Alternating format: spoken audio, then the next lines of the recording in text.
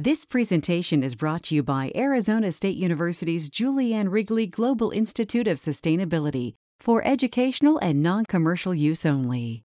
My name is Tammy today. My colleague Christopher Robinson. We were tasked by the city of Goodyear to do an in-depth analysis of a pilot project that they had called the brine wastewater management wetland. And so here is our case study findings. So before I go into what exactly this wetland project is, this initial case study report is meant to inform implementation on a full-scale wetland using our economic analysis, ecological analysis, and social analysis, as well as provide recommendations. Apologies for the picture, it seems to have moved over. So this is just a brief picture of the wetland pilot project right now. It's composed of several bins that are linked, and I'll talk about the process in the next slide.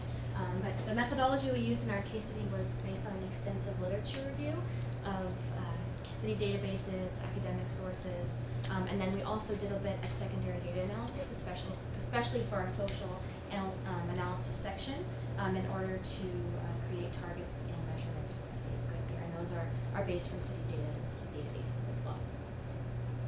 So what do I mean when I say a wetland pilot project? The city of Goodyear has a projected population increase of over 160,000 residents in the next 20 years.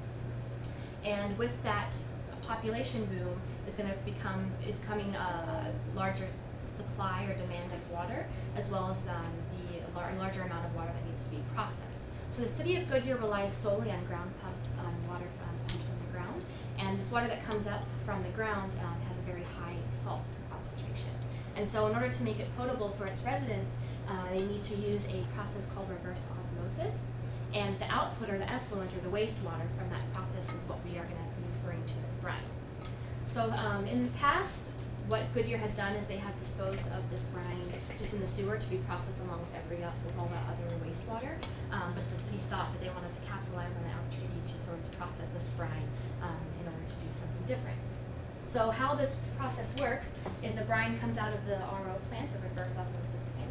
It's pumped into a series of wetland bins on the bottom, and these bins are composed of several layers of soil medium, peat, and microbial communities. And then the water is taken up by especially the plants, and through this process, especially with the microbial communities, a lot of the toxins and the metals in the water are removed. And then this